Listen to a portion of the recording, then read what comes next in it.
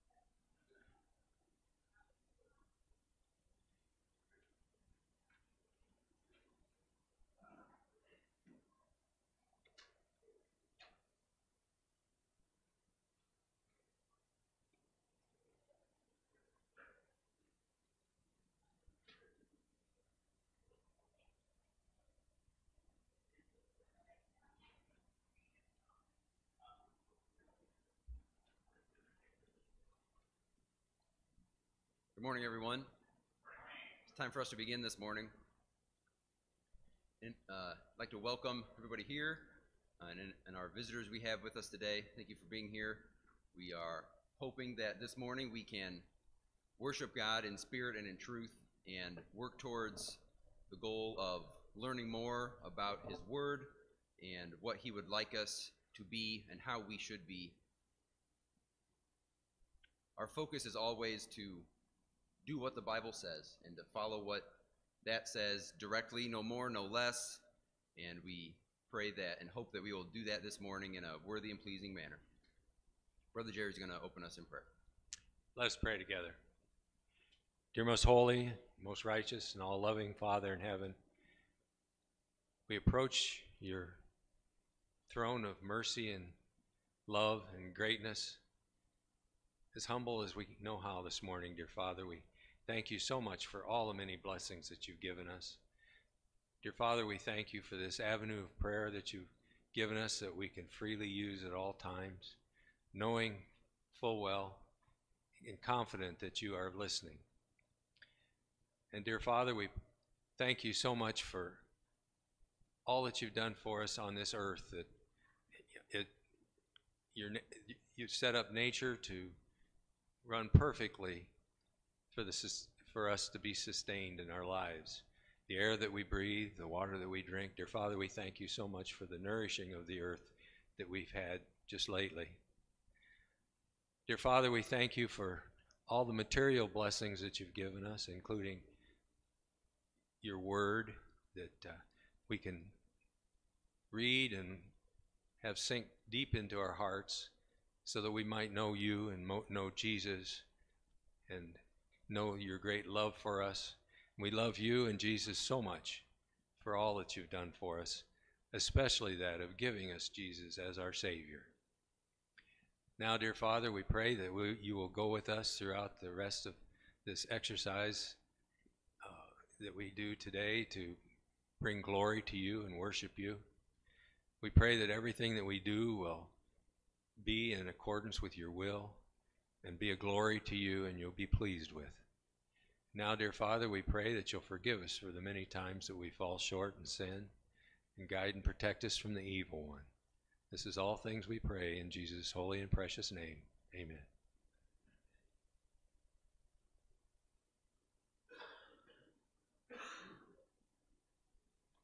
I'd like to do something a little bit different than normal. I'd like to invite you to stand for the first song. Certainly we can sing I Stand in Awe of You without standing, but to me it sounds better, and it's kind of good to stretch our legs and get some energy going as we start. I stand in awe. You are beautiful beyond description, too marvelous for words, too wonderful for comprehension, like nothing ever seen or heard. Who can grasp your infinite wisdom? Who can fathom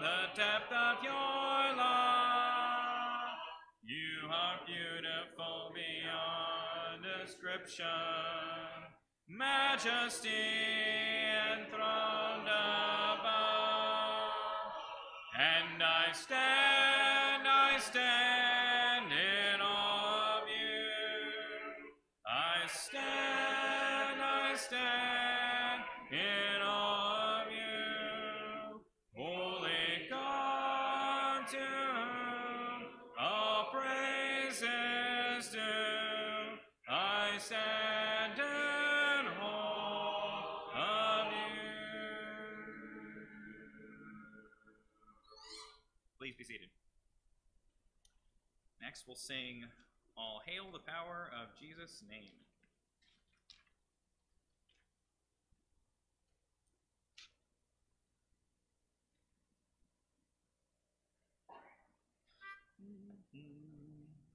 All hail the power of Jesus' name, let angels prostrate fall.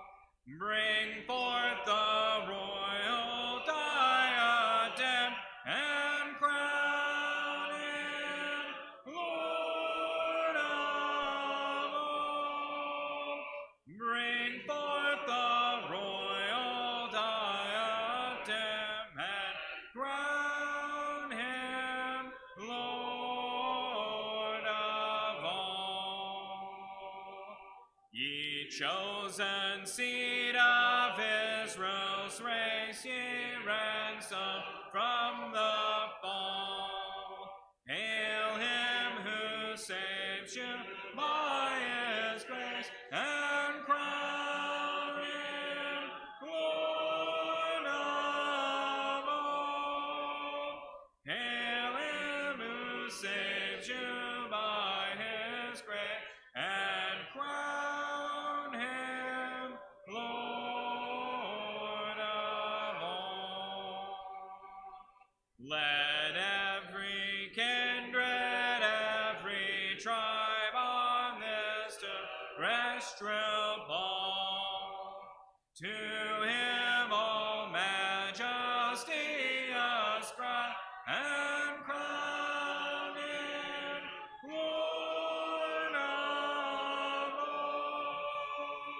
To him all majesty ascribe, and crown him Lord of all. Oh, that with yonder sacred throne we at his feet may fall. We'll join the everlasting song, and crown him Lord of all. We'll join the everlasting song, and crown him Lord of all. Now have our scripture.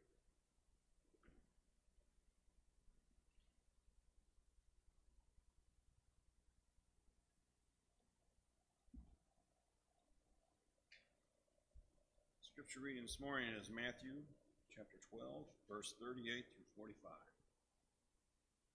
Then some of the scribes and Pharisees answered, saying, Teacher, we want to see a sign from you.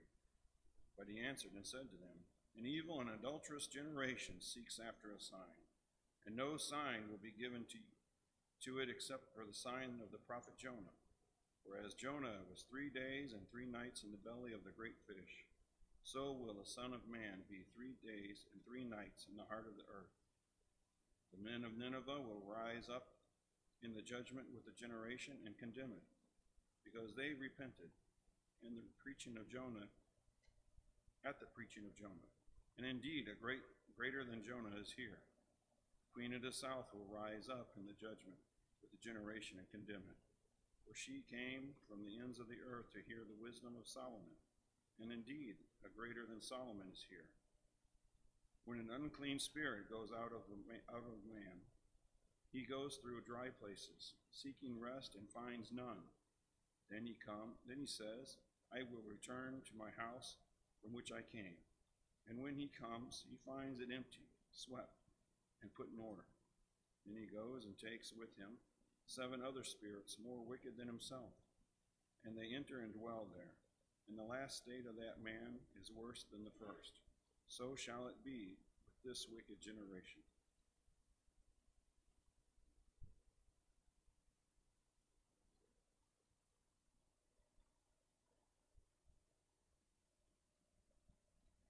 Before the Lord's Supper, we will sing "The Love of God is Greater Far." Certainly, there is nothing else that would motivate somebody to do what Jesus did on the cross, except for really an unfathomable love, which this song describes. The love of God is greater far than tongue or pen can ever tell. It goes beyond the highest star and reaches to the lowest hell. The guilty pair, bowed down with care, God gave his Son to win. His erring child he reconciled and pardoned from his sin. The love of God, how rich and pure, how measureless and strong, it shall forevermore endure, the saints and angels' song.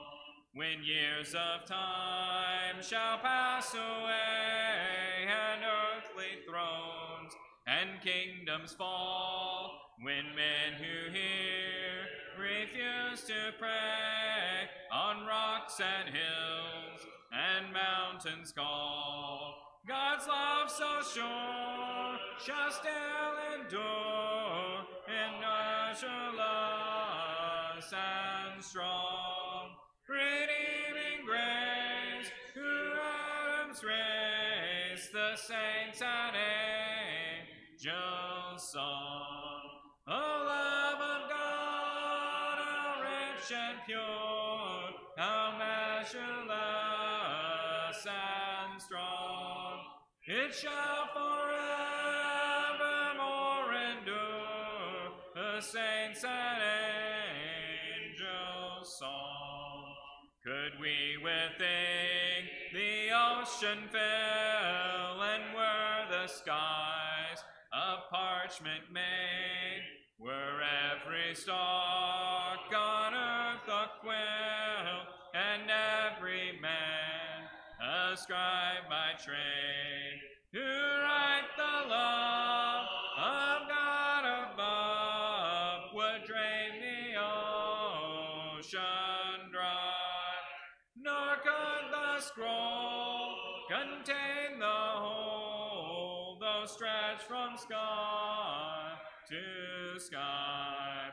O love of God, how rich and pure, how measureless and strong, it shall forevermore endure, the saints and angels' song.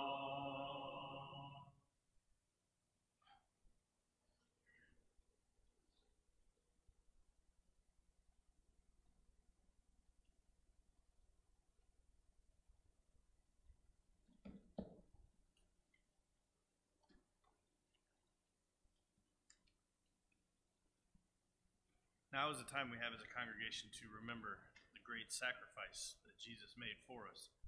And as I was thinking about, I guess lately I've been trying to find the many different sacrifices that Jesus made in those times.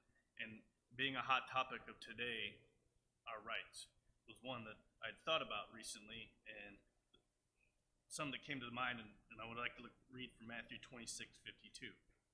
And it says, "Then Jesus said to him, 'Put your sword back in its place, for all who take the sword will perish by the sword. Do you think I cannot appeal to my Father, and he will at once send me more than 12 legions of angels?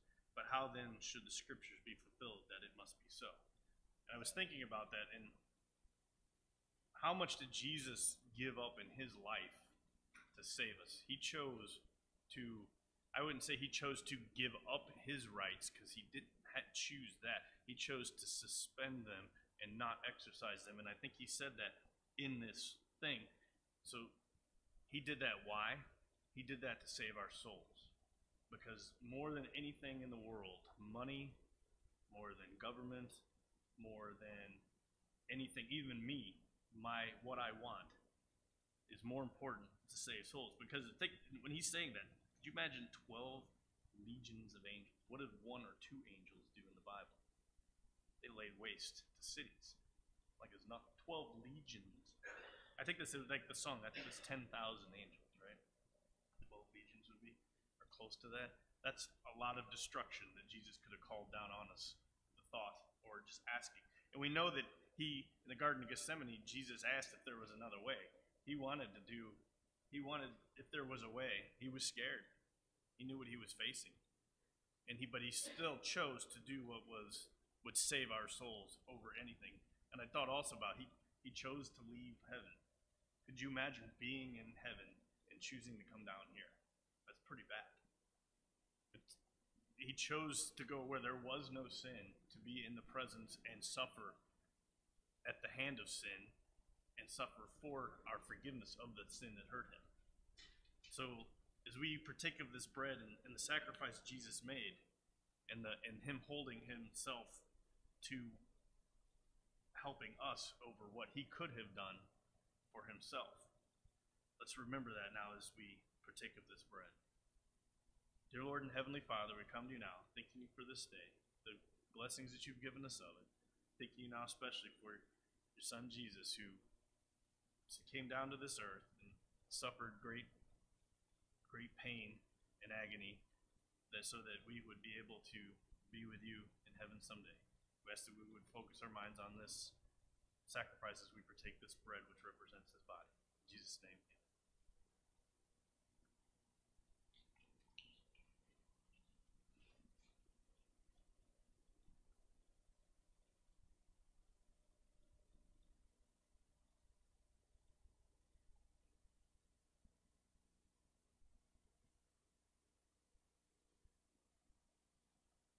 Choose now as we remember his blood. Another thought that had come to my mind as I was thinking about this, and one that would be probably very difficult for me, is he chose to not defend his innocence when he was completely innocent. He allowed himself to be accused and kept silent during that time. And that's, to me, if I've been accused of something I did not do, it is very, very hard for me to be silent, especially when I can easily prove my innocence, as Jesus could have done.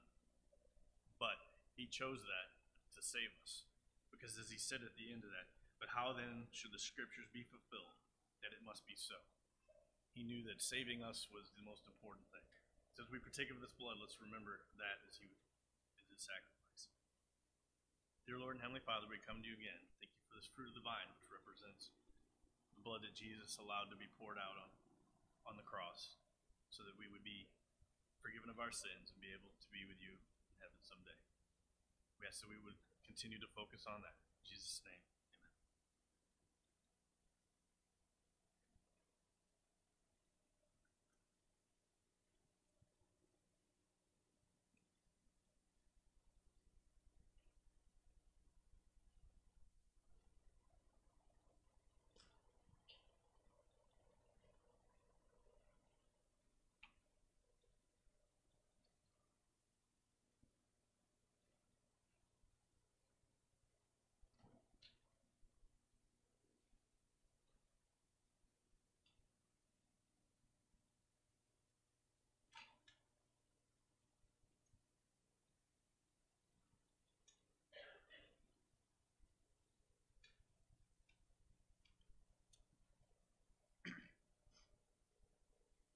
Our next song is going to be He's My King.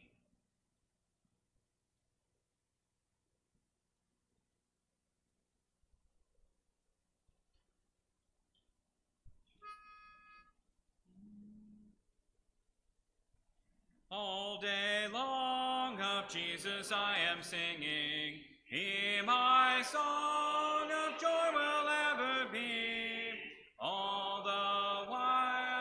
keeps my heart bells ringing. That is why and everything to me. He's my King, and oh, I dearly love him.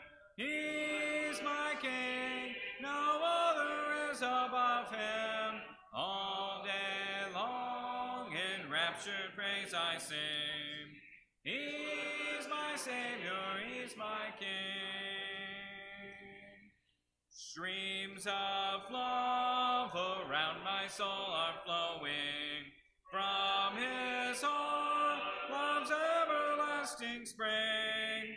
That is why my faith in him I'm showing. That is why an endless song I sing. He's my King, and oh, I dearly love him. He's my King, no other is above him. All day long in raptured praise I sing. He's my Savior, he's my King. In his light I'm going home to glory, with the souls who trust in saving grace, going home to sing and tell his story in the blessed sunshine of his face. He's my King, and oh, I dearly love him. He's my King, no other is above him. All day long in raptured praise I sing. He's my Savior, he's my King. Okay, before our lesson, we're going to sing Jesus is All the World to Me.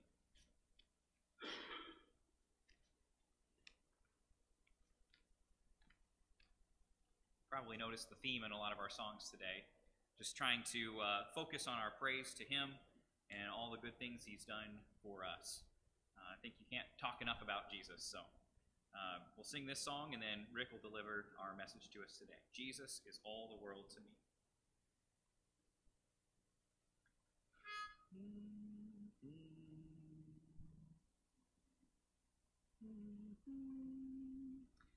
Jesus is all the world to me, my life, my joy, my all. He is my strength from day to day. Without him I would fall. When I am sad, to him I go. No other one can cheer me so. When I am sad, he makes me glad. He is my friend. Jesus is all the world to me, my friend in trials sore. I go to him for blessings, and he gives them more and more. He sends the sunshine and the rain. He sends the harvest, golden grain. Sunshine and rain, harvest of grain.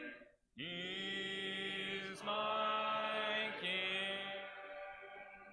Jesus is all the world to me. I want no better friend. I trust him now, I'll trust him when life's fleeting days are end. Beautiful life with such a friend, beautiful life that has no end. Eternal life, eternal joy. He's my friend.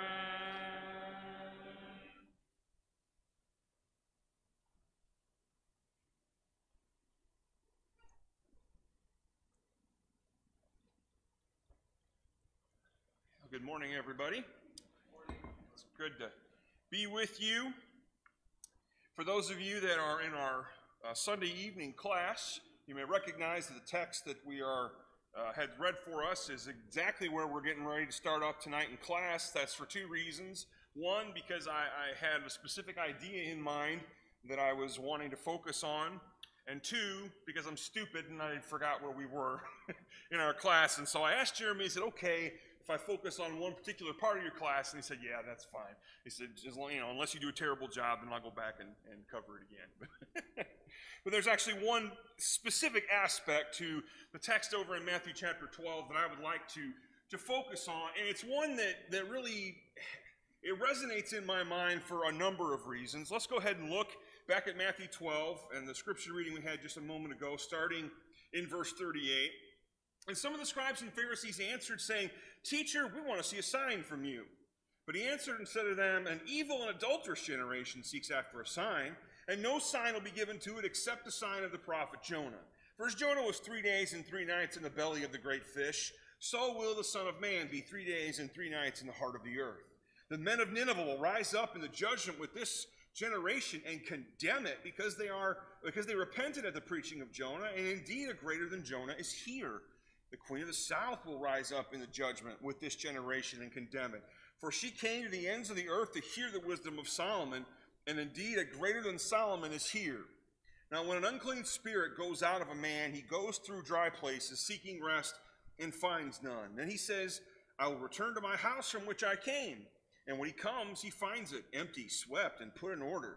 Then he goes and takes with him 7 other spirits more wicked than himself, and they enter and dwell there. And the last state of that man is worse than the first. So shall it also be with this wicked generation. In this text, Jesus took issue with the unbelief of his generation. He called them evil and adulterous, some really strong words, quite frankly. And he explained his indictment by comparing them to Nineveh and to the Queen of Sheba. And of course, these are both Gentile and Gentile cities who actually believed some in the messages that Yahweh had sent to them. And this is from men who were far lesser than the one speaking, than the Son of God himself. And so these Jews stood condemned by this particular comparison. Then he uses an example which for a number of years when I was younger, I just kind of scratched my head and I thought, what is this demon possession thing? And really it has everything to do with, as far as I can tell, Israel's history. Israel was a nation that was repeatedly judged, or to use the language of Jesus' speech here, they were they were exorcised, as it were. They had evil driven from them as a nation repeatedly. Guys like Assyria, Babylon, Rome, the Philistines. How many times do we read where God's people are judged by Yahweh for not following his commands? And then you read a passage where then God sends a deliverer after 20 years. They repent, and then that generation's good, but then the next generation doesn't follow through and ends up having the same problems. Jesus seems to be saying, you guys are like a house that has been cleaned up. You've thrown out the evil that's in there, the house of the heart. You've been demons exorcised repeatedly, and you have failed to fill your heart with God. Hence, evil finds its way back into this empty house. And it's that idea that I'd like to kind of run with this morning and talk just a little bit about something that's very basic. Let's face it, if we are Christians, we have been exorcised of Satan. We have been cleaned from the evil that has been in our hearts through sin. And we understand that just like with demon possession, the rule of the enemy in our lives, the taskmaster that has been the devil, has been a hard one, has been terrible. And Jesus comes along and he washes us clean through his blood. We become Christians, and then we are, the house of our heart has been emptied of that evil. And so it's important for us to think about then kind of how things work. And it's really this idea that I want to focus on first, the fact that our heart is a house. When you look back just a couple of verses in Matthew 12, look at verse 34, when speaking to this group of people who were just so stubborn in their unwillingness to believe, he calls them a den of snakes. He says, "You brood of vipers, how can you, being evil, speak good things? For out of the abundance of the heart the mouth speaks. A good man out of the good treasure of his heart brings forth good things, and an evil man out of the evil treasure brings forth evil things." The heart of a man is his center. We realize that there is a muscle called a heart. But it is just a part of our physical body. Our heart, our Bible heart, is our center. Who we are, our conscience, all those things wrapped up. It's the center of our decision making. It's who we really are. And of course, he's explaining that you can't have, as we talked about in our adult class last week, good things come from a good heart and bad things come from a bad heart. That's ultimately the rule that we can live by. And so Jesus is teaching that our heart is very much like a home in many respects. There can be good or evil within it. And we understand that since we've all sinned and fallen short, that means that we have dirtied our home with the filth of sin. Listen to a couple passages here in rapid succession. 1 Peter chapter 3. 1 Peter chapter 3, starting with verse 18.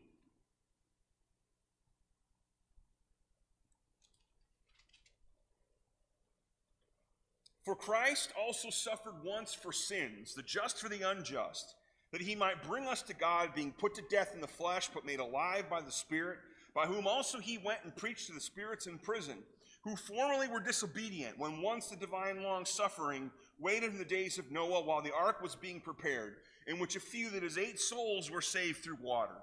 And there is also an antitype which now saves us, baptism, not the removing of the filth of the flesh, but the answer of a good conscience towards God through the resurrection of Jesus Christ." Couple this with what is said in Hebrews chapter 10 and verse 22. Hebrews chapter 10 and verse 22. "Let us draw near with a true heart, in full assurance of faith, having our hearts sprinkled from an evil conscience and our bodies washed with pure water." I think we understand there's a lot of different ways that we can look at this, different passages that the Bible uses to emphasize the cleansing that goes on in our hearts, the purifying of the conscience, the purifying of the center of a man. That's what happens through Jesus. Peter talks about how baptism is the culmination of that, and he says you're not washing away physical dirt like in a bath. He says this is the answer of a good conscience towards God. This is what somebody does when he realizes what God has done for them through Jesus and what the call is. And why is it a good answer of a good conscience? Because it's what God told him to do, for starters. He said, be immersed in water for the remission of your sins, and the obedient conscience says, okay, I'm going to do that. That's a simple equation, and there's more going on there, and then Hebrews talks about that purifying of the conscience. It's such a simple concept, and I don't think I have to explain that very much. But once we have been washed and purified, this house has been cleaned out. And God has told us what should fill the void after that cleansing. Colossians 3. Colossians chapter 3, starting in verse 15. "And let the peace of God rule in your hearts, to which also you were called in one body, and be thankful. And let the word of Christ dwell in you richly, in all wisdom, teaching and admonishing one another in psalms, hymns, and spiritual songs, singing with grace in your hearts to the Lord. And whatever you do in word or in deed, do all in the name of the Lord Jesus, giving thanks to God the Father through him." What sort of heart is Paul describing here? But a heart that is overflowing with grace and thankfulness. He talks about how it's expressed in our singing, and that this is a very powerful way in which we connect with each other in our elevating God together in song. But it's coming from a heart that understands the gratitude we ought to have. Why? Because we have been cleansed from the incurable disease of sin. I mean, it's supposed to be a death sentence, right? Sin is a death sentence. I think sometimes we stop believing that because we think, oh, God will forgive me. But we can't afford to make that mistake, my brothers and sisters. Sin is a death sentence. Only when we turn to God with that pure conscience, or come to him with that good conscience as he purify that conscience and cleanse our hearts. Over in Hebrews chapter 8, verse 10. Hebrews chapter 8 and verse 10. This passage coming from Jeremiah, which was a Old Testament snapshot of what the kingdom of the Messiah would look like, the difference between physical Israel and what would be spiritual Israel, us, the church.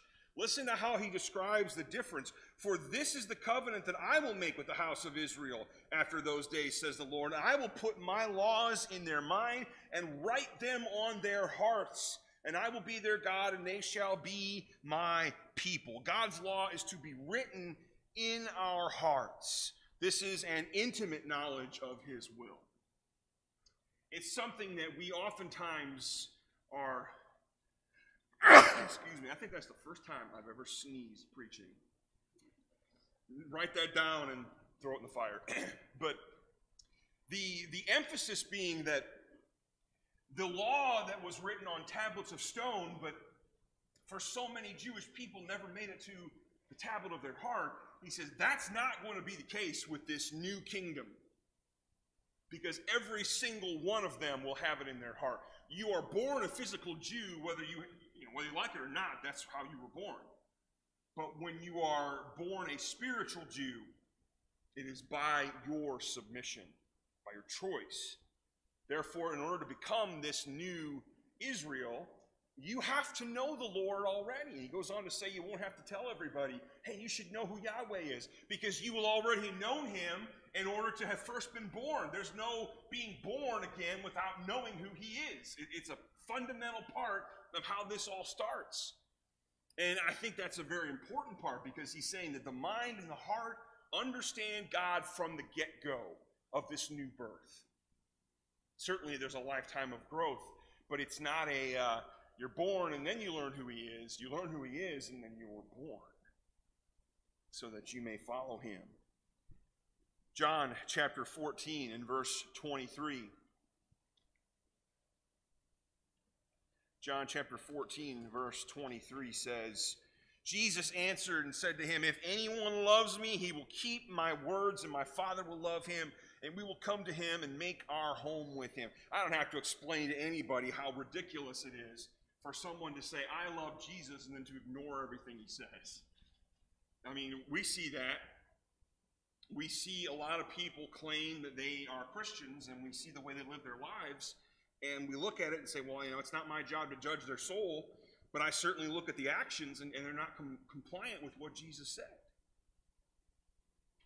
I mean, it's really a simple equation. You love me, you're going to do what I tell you to do.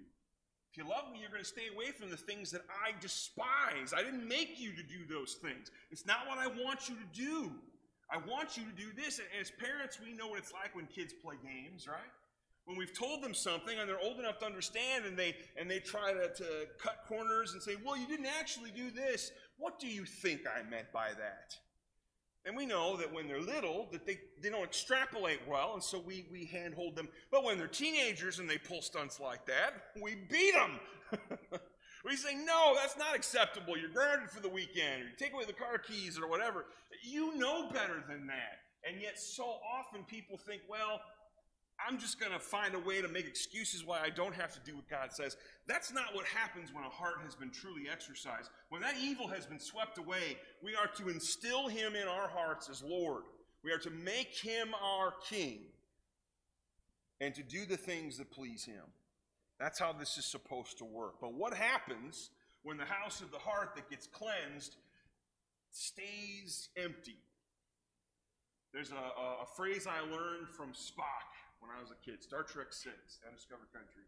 Spock says, nature abhors a vacuum.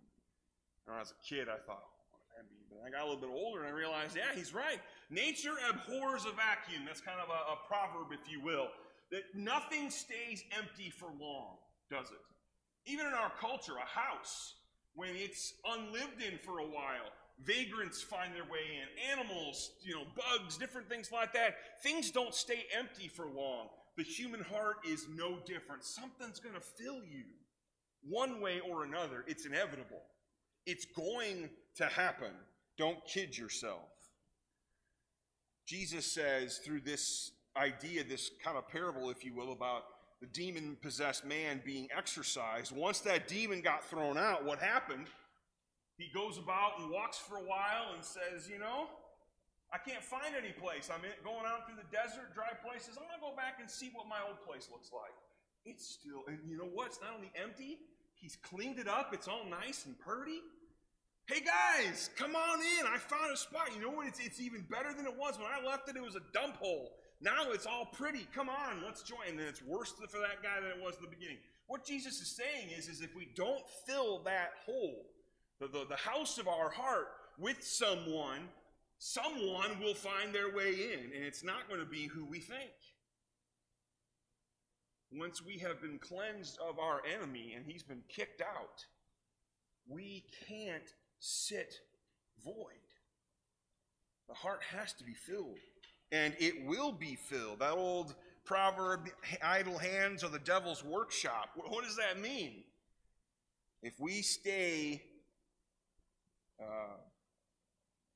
I'm not sure what the word is, unbusy is what I'm trying to say, if that's a terrible word. If we stay idle, if we sit there and don't do anything, we know that our hands find something to get busy doing, and it's oftentimes destructive and sinful. We know with little children that when you keep them busy, they don't find things to do. They don't find electric light sockets to stick things in. You keep them busy, and it's a way to kind of control their wandering habits. Well, as adults, we're not any different spiritually. We're going to do stuff. We're going to get into stuff. If it's good and it's holy and it's pure, it'll make us better and keep us out of trouble. If we just sit there, trouble's going to find its way in. When one's eyes have been opened to the truth of God and they turn their back on him, bad things happen. Look over in Hebrews chapter 3 with me. Hebrews 3.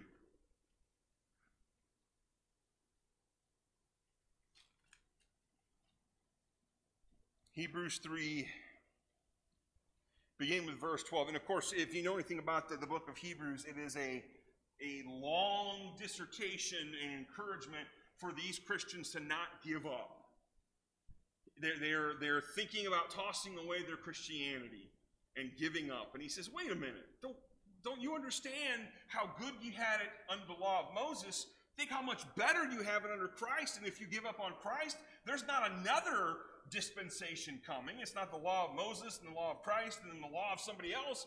This is what we have. This is the Savior. If this isn't good enough for you, there's nothing else to offer you. So he says in Hebrews 3, starting in verse 12, brethren, beware lest there be in any of you an evil heart of unbelief in departing from the living God. But exhort one another daily while it is called today, lest any of you be hardened through the deceitfulness of sin. For we have become partakers of Christ if we hold the beginning of our confidence steadfast to the end. The writer stressed the need for constant renewal of the heart so that it didn't become hard. Had to keep it soft. I mean, I think about anything in this world that gets dried out. You make a nice moist cake. What happens if you leave it uncovered and exposed? I mean, it's going to become dry at some point anyways. But there are things that we keep moisturized. Things like plants, they dry up, they die. The heart must be kept soft and malleable. God is going to continue to shape you. I don't know if we realize that, but the work isn't over when we are baptized. It's just beginning. And unfortunately, a lot of times, I think people think that they've spent a few decades as baptized believers and they haven't really changed much or grown much since when they first got dunked in the water. And folks, let me tell you, our God will not accept that. We cannot rest on the fact that we got baptized and stop there, because that is your birth. If a child is born into this world and never grows beyond infancy, that child is going to have terrible problems and will die, because that's not what it's meant to do. we have to continue to progress, which is why we have to fill our hearts with God. Hard hearts come from guys like, you think about Pharaoh, you think about the audience that stoned Stephen. They had hard hearts. They were stubborn. They were resistant to what was right and what was good. I want you to listen to a couple passages here in the book of Hebrews that really scare me. Hebrews chapter 6. Hebrews 6 starting with verse 4. And just to kind of set up the context a little bit, chapter 5, you remember, it's where he talks about people not growing. He says, you ought to be teachers, but you need to be taught all over again the first principles. And why is that a problem? Because he says at the beginning of chapter 6 that first principles are there to be a foundation so you can build something. The Bible tells us that if we simply dine on first principles, God is not pleased. Now, let me tell you something. That's one of the things that always concerns me as a preacher, that I don't just simply lay down sermons and classes that are just first principle stuff. I've met some preachers who that's all they know, and they're going to have to answer for that before God. It's our responsibility to challenge not only ourselves, but each other as ministers, to challenge us to grow. Yes, we have laid the foundation of baptism and understanding how all these things work together. Now we are to put an edifice up. No one builds a foundation just to build a foundation. It has a purpose. You're going to put a house on that, or a building, shed, something. If all you have is a foundation, you have nothing in the end. Because God expects an edifice to go there. Something to be erected upon that foundation that will glorify Him. Hebrews chapter 6, so having said all that, now let me read. Hebrews 6, beginning verse 4. For it's impossible for those who were once enlightened and have tasted the heavenly gift and have become partakers of the Holy Spirit and have tasted the good word of God and the powers of the age to come, if they fall away, to renew them again to repentance, since they crucify again for themselves the Son of God, and they put him to an open shame. Jump over to chapter 10. Chapter 10, a passage we're also very familiar with, having talked about the need to assemble together and encourage each other. Hebrews 10, verse 26, he says, for if we sin willfully after we've received the knowledge of the truth, there's no longer remains a sacrifice for sins, but a certain fearful expectation of judgment and fiery indignation which will devour the adversaries. Anyone who rejected Moses' law died without mercy under the testimony of 2 or 3 witnesses. Of how much worse punishment, do you suppose, will he be thought worthy who has trampled the Son of God underfoot, counted the blood of the covenant which he was sanctified a common thing, and insulted the Spirit of grace? For he who has said, vengeance is mine, I will repay, says the Lord. And again, the Lord will judge his people. These two passages are strong. Now, I don't want to get too far off course here, but Hebrews 4 in particular talks about it's impossible for these people to be forgiven, and recognize that the impossibility there is not that there is some sin that God will never forgive in them, but rather that it's impossible to renew them again to repentance. People get to a point, the writer is saying, where they simply are so hard-hearted that no one can encourage them anymore to do the right thing. They simply will not listen. It will only come from them. In our common vernacular, there's a word for that. It's called a narcissist. One of the things I have learned by having narcissists in my family is that a narcissist, there is no drugs to give them. There's no counseling until they realize they are broken. Until they realize that the problem is them and them alone, there's nothing anyone can do. And that's so maddening when you're dealing with that, because you love that person, you want good things for them, but they just will not change. Only they can change. Well, basically, a narcissist is just another word for a hard-hearted sinner, isn't it? The Bible has talked about that long before we even put that word into our vernacular, before English ever existed. Someone who says, I know what God has offered, and I don't want it anymore.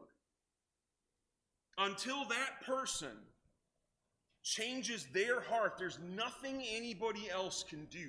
And that is difficult. So that's the impossibility. The impossibility is none of us can go and say something or do something that will change them. They alone, they are so hard-hearted That no testimony from the scriptures, no word from you, it's them or nothing. And God says, until they humble themselves, there's no forgiveness. And that's always true, isn't it? But that people can be so hardened. That's why our heart must stay malleable. We must not cut off and say, I'm not going to listen. When a brother or sister comes to us and says, hey, Rick, I'm concerned about what you're doing here. I think there's a problem here. And if our answer is to simply say, what kind of arrogance do you think you've got coming and trying to encourage me and tell me this thing? That's a hard heart. A soft heart will say, well, I don't agree with you, but I appreciate you reaching out. I appreciate that you love me enough to say something. The hard heart mocks and ridicules and flicks them off like they're just a bug bothering you on a beautiful picnic day. The soft heart will at least say, well, I hear what you're saying. I don't agree with that, but I'm willing to listen. What kind of heart do we have? Are we so secure in what we think we know that no one can help us? Hebrews 4 or Hebrews 6 and Hebrews 10 tells us what kind of person you are, if that's who you are. You're somebody that no one can encourage. No one can help you to repent. You have shut everyone else out. That's the kind of thing that happens when we exorcise evil from our lives and don't fill it with God. God will keep our heart malleable because he's always reshaping it. But if I am stone cold and I know what I know, that's not a malleable heart anymore. And sometimes we go through periods of time where we may be hardened. And I know I've had that in my life where I've been certain about certain things and I felt confident, and then finally God broke through and I realized, oh man, was that dumb? Was I fooling myself? We recognize the need for continued growth, and if we don't fill our hearts with God, it will be filled with something else, someone else, and that he will dry out our heart so fast that it will be like stone. And that doesn't do anybody any good. Well, thinking about the difficulties of how this all plays out, I want to encourage us, there we go. I want to encourage us to think about some things that our hope will encourage us. Look over in 1 Peter chapter 3 and verse 15. I don't know why it's titled that way. What happens when our house isn't filled? I'm not quite sure why I titled it that way. That's a bad title. This is more positive now. 1 Peter chapter 3 and verse 15.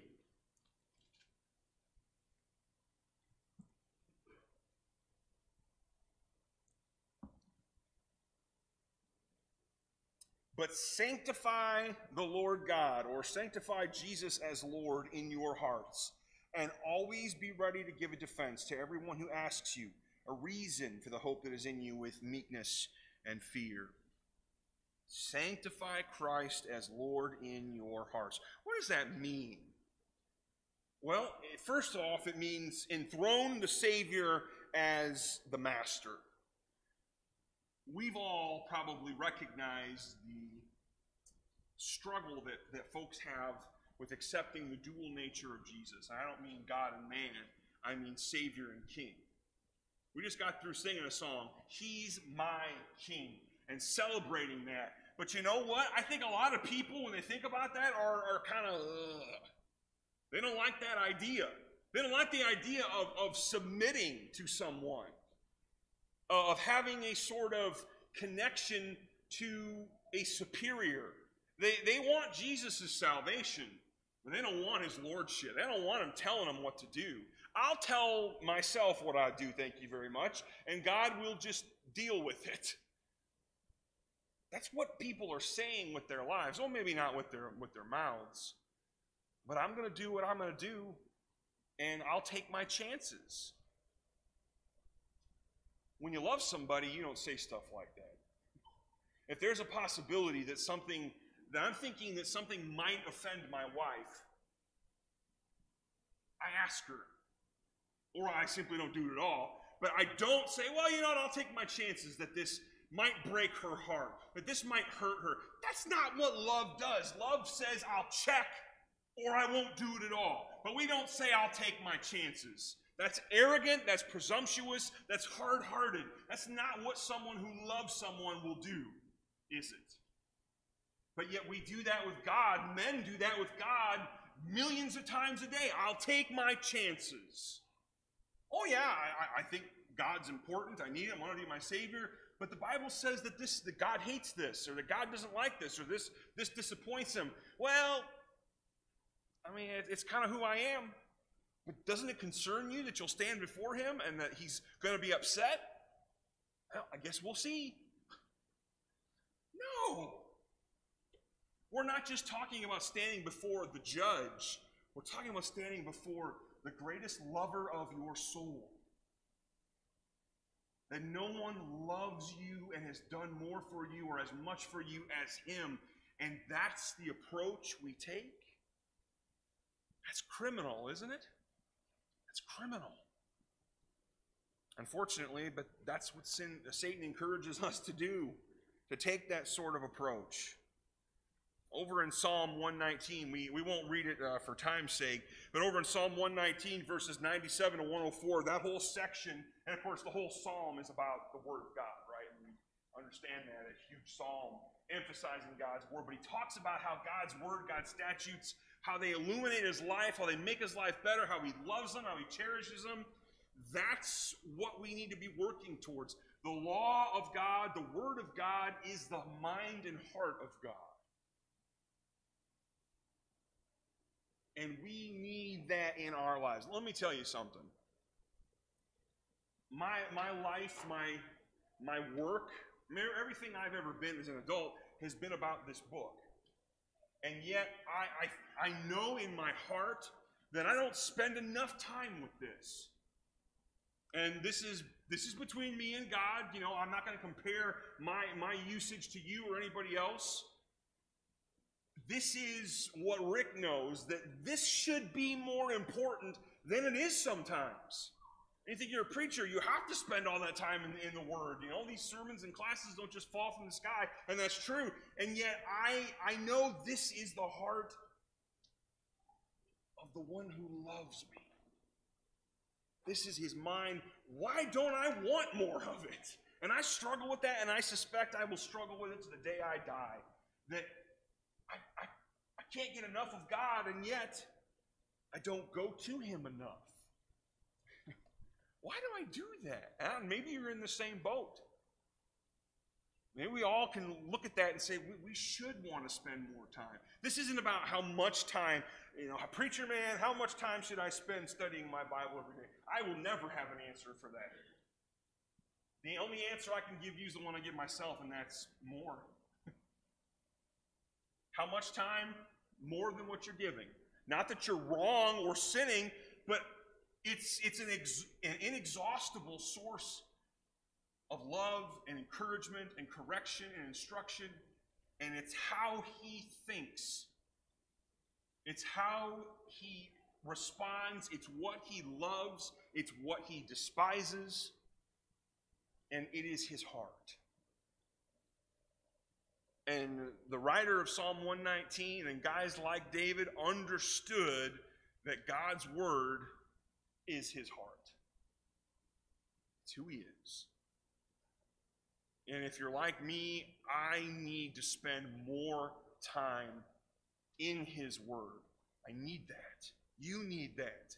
Not that we have failed to reach some checklist where God says, oh, Rick's not there yet, so I'm not going to save him. That's not what that's about. It's about, is Rick striving to know me more? God's inexhaustible, right? God is the ocean, and we are, you know, the little communion cups that we just drank out of, right? Just pull that up, and I'm filled up to the brim with God, and then you look, and there's an entire ocean. Whoa! But don't you want more? Those little cups of grape juice, they're not very much. My wife and I, when we remember, we bring one of those bigger ones, and she takes a few sips, and I chug the rest of it. I'm always thirsty, and I love grape juice. I want more than those tiny little cups. And Jerry, I'm not picking on you, brother. I want more of that. And if I love God, I want more than what I'm currently able to contain. The beauty of it is that the more I drink from him, the more he expands my cup. But I'm never going to be so big that I can take all of him in. That's the beauty of it. God can say, Rick, keep on coming. And there's an endless amount of him. But why doesn't that thrill me more? Because my heart needs more work. Because I'm still growing and I'm still trying to get better. And it's not that I am not pleasing to him. But it's the parent whose child is just starting to walk, who's taken a few steps, the parent is thrilled, and what do? Come on, baby toddles. Come on. What are you doing now? Are you upset that, well, they haven't gone far enough, so I'm going to, no, you're thrilled, and you want them to keep coming because they're improving, and they're growing, they're developing, and that's what our God wants, and this is the key to that. The key to filling our hearts with what will keep us malleable and keep out the bad dude and his minions from our lives. Proverbs 13, verse 20. One of those just simple, short statements that too often I know I forget. Proverbs 13, verse 20.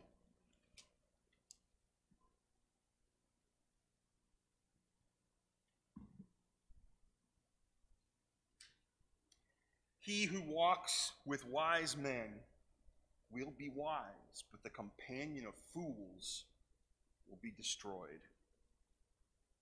One way in which we can fill our hearts, we've talked about the Word of God, talk about God's people.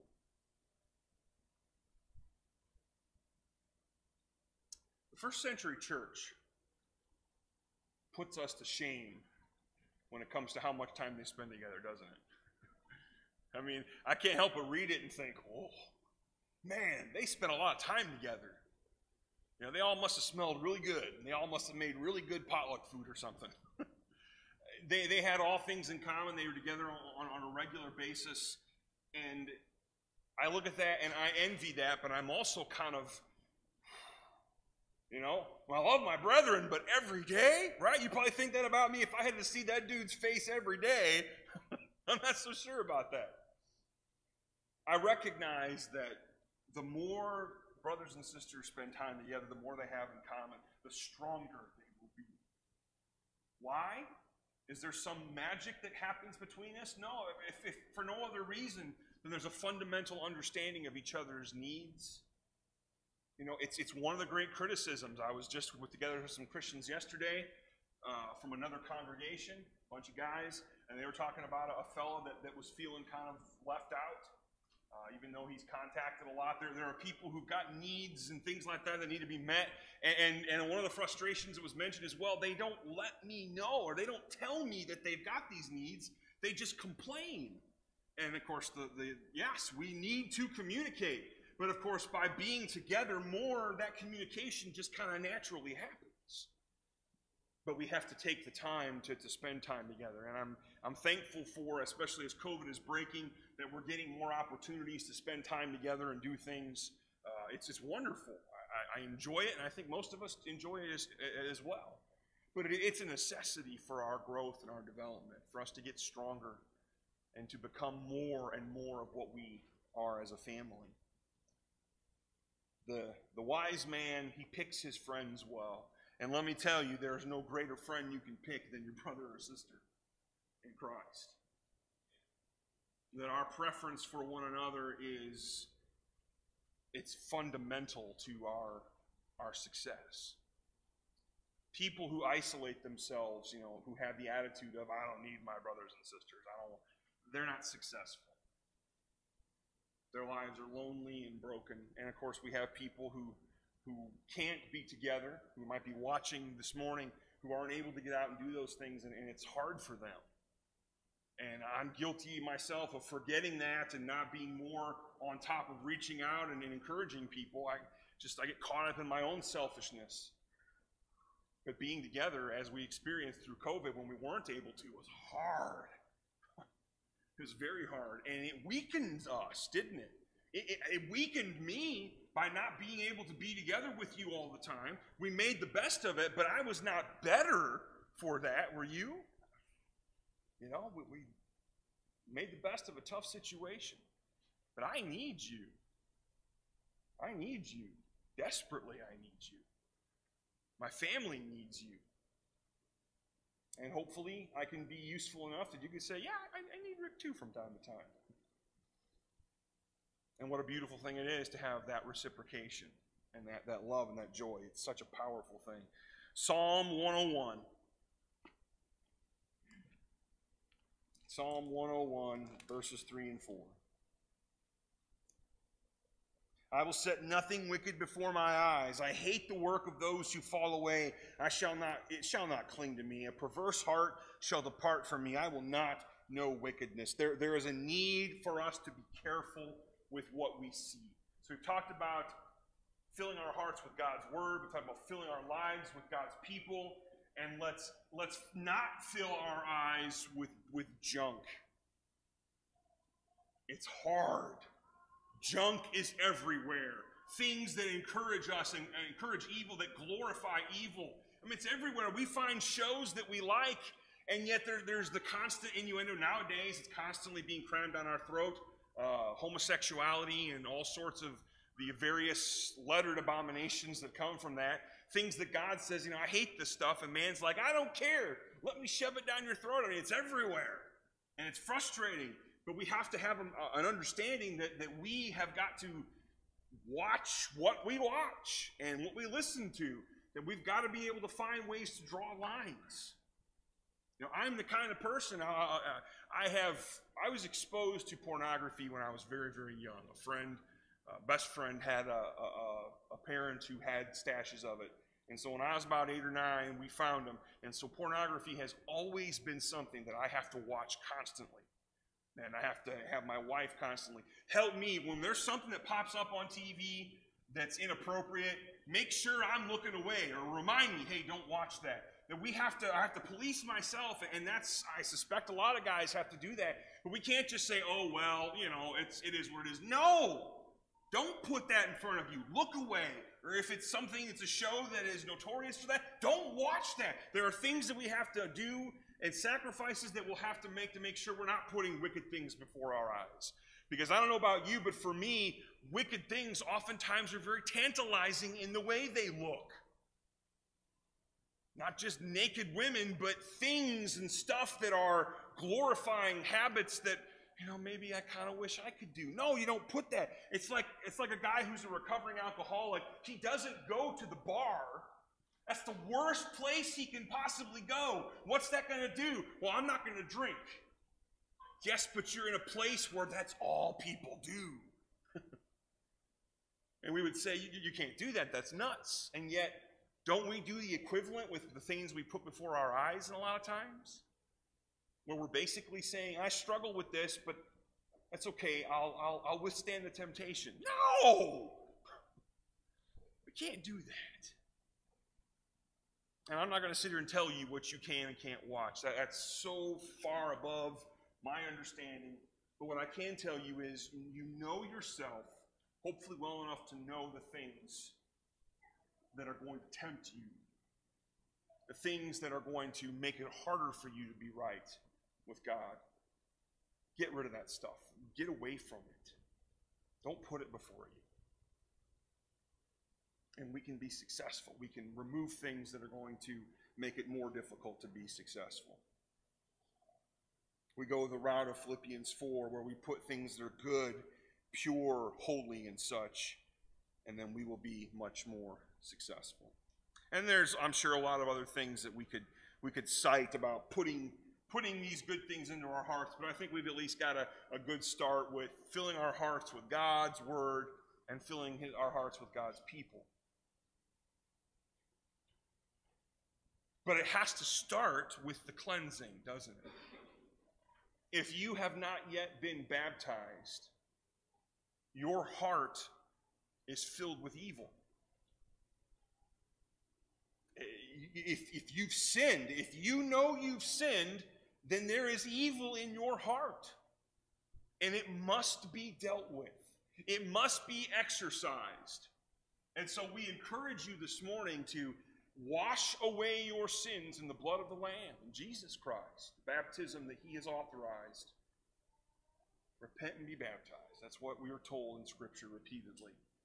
And that's what you need to do. And once your heart has been cleansed, now you can start down the path of righteousness and continue to hold to God. And for those of us, the majority of us here have been baptized. What does your heart look like? Have you had struggles filling it with God? Have you left it empty? And has it been empty enough that the enemy is finding a way to sneak back in? God will forgive you. He will wash you clean again in that forgiveness. And we can, 1 Peter 3:15, we can enthrone Jesus and put him where he belongs. You can do that now. If that's something that we can help you with, we encourage you to come forward. Whatever your needs might be, my brother, my sister, my friend, make Jesus the Lord of your life right now. Why don't you come as we stand and sing? What can wash away my sin? Nothing but the blood of Jesus. What can make me whole again? Nothing but the blood of Jesus. Oh, precious is the flow that makes me white as snow. No other fount I know, nothing but the blood of Jesus. For my pardon this I seek, nothing but the blood of Jesus. For my cleansing this my plea, nothing but the blood of Jesus. Oh, precious is the flow that makes me white as snow. No other fount I know, nothing but the blood of Jesus. Nothing can for sin atone, nothing but the blood of Jesus. Not of good that I have done, nothing but the blood of Jesus. Oh, precious is the flow that makes me white as snow. No other fount I know, nothing but the blood of Jesus. This is all my hope and peace, nothing but the blood of Jesus. This is all my righteousness, nothing but the blood of Jesus. Oh, precious is the flow that makes me white as snow. No other fount I know, nothing but the blood of Jesus. Please be seated. We'll be led in our prayer.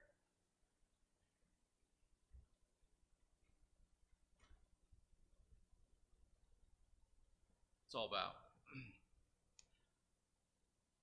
Gracious Father, we praise you for the day, for the strength to be out this morning. We praise you for Christian fellowship, for the ability to meditate on your word and just come to acknowledge who you are and who we are in comparison. Father, we praise you as the creator of this world. We praise you for your wisdom. We praise you for your creativity and your ability to make all of this that we see and experience. We praise you for your wisdom. We praise you for your compassion, for your love, for your desire to have fellowship with us. And for that, Father, we thank you and praise you for your patience and your mercy and grace, for giving us time in this life to recognize that life without you, life under the sun, is meaningless. We are thankful for all the many blessings of life, for the joys that you bless us with. We're thankful for your redemptive power and for your we just come to recognize that even though their life is filled with many good things, it's ultimately futile if it is not, if we don't have fellowship with you. And so we're thankful for our Savior Jesus and for what he did for us. We are eternally in debt to him for the sacrifice that he made on the cross to allow us to be free from guilt and from sin. And we're thankful for the message that our brother brought to us today, and that while we can be cleansed and emptied of the control of Satan, that's not enough, Father, and we just thankful that we can be reminded of the importance to be filled with you and your Spirit. And we pray that we might be intent on that, Father, that we'd fill our minds with good things from your word, good things from encouragement that we hear from one another. We pray that we would be suitable, our hearts would be a suitable dwelling place for you and your Spirit, that we would keep Satan out and not allow that spirit to come back into us, but that we might be vigilant about that and making sure that we're sanctifying Jesus as Lord of our lives, and that we might want more, that we might not be just content to have a little bit, but that we would constantly be seeking more of you, more of your character, more of your good works, and that might be our life's work, is to just be getting closer and closer to you. We're thankful for these thoughts. Pray that we might meditate on them, take them with us as we go home, and pray that you just be with each and every member of this congregation. We pray for our young people. We pray for the older folks. We pray for everyone in between, Father. Pray that you would bless this fellowship and help us to grow more like your Son, Jesus. We pray and ask all this in Jesus' name. Amen.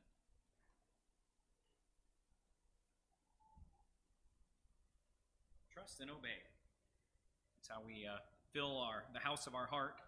Sometimes you just got to trust God and do what he says.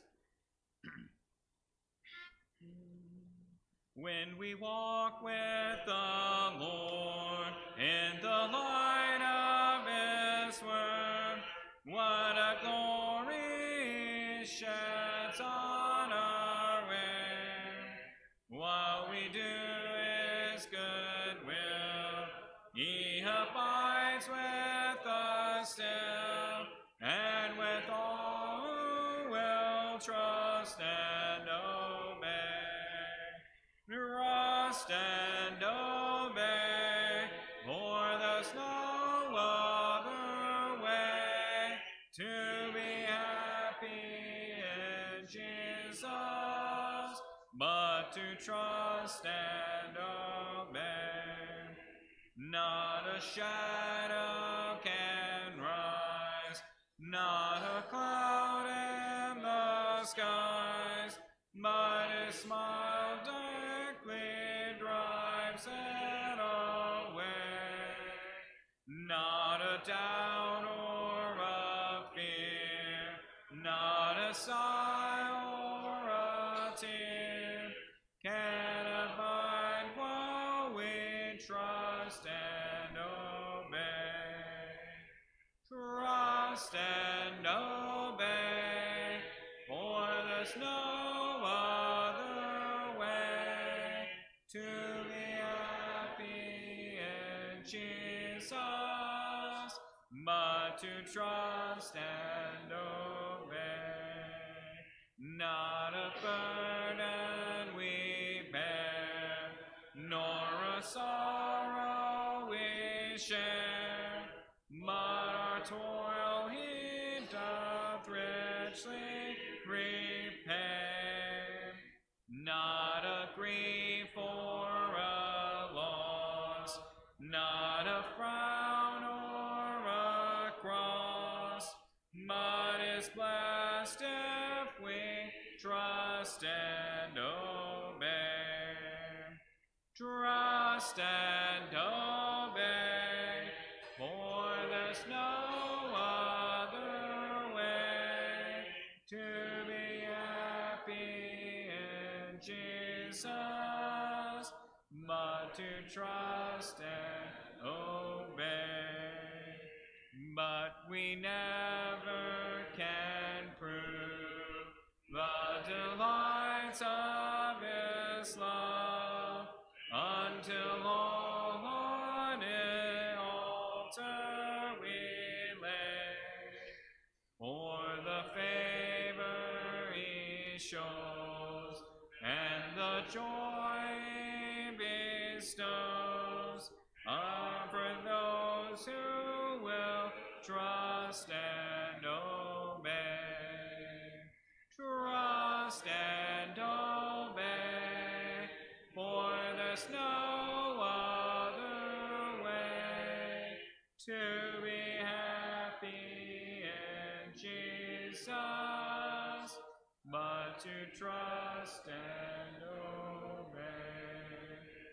Then in fellowship sweet, we will sit at His feet, or will walk by His side in the way.